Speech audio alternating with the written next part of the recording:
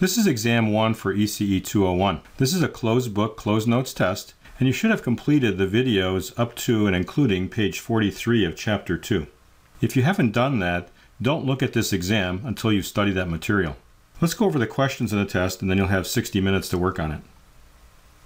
The first problem, given the plot of current shown here, flowing past a reference point versus time, plot the charge transferred past this reference point versus time if the initial condition of charge is 0.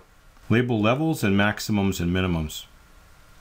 Problem number 2, can you find the current I1, the current I2, and the voltage V for this circuit?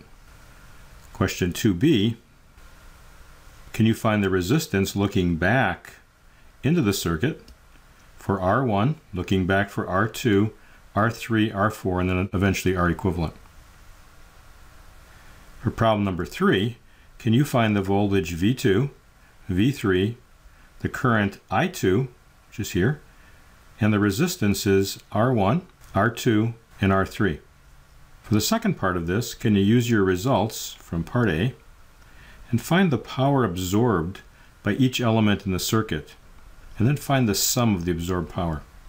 And lastly, for problem 4, can you do a source transformation and convert this current source and parallel resistance into a voltage and a resistance with the polarity shown here? And then problem 4b, given a delta, can you find the resistor R sub X in the Y? And this is exam number 1. You can find a copy of this exam by looking in the ECE 201 ebook bookmarks towards the end. Print a copy of this exam out, and you have 60 minutes to do the exam.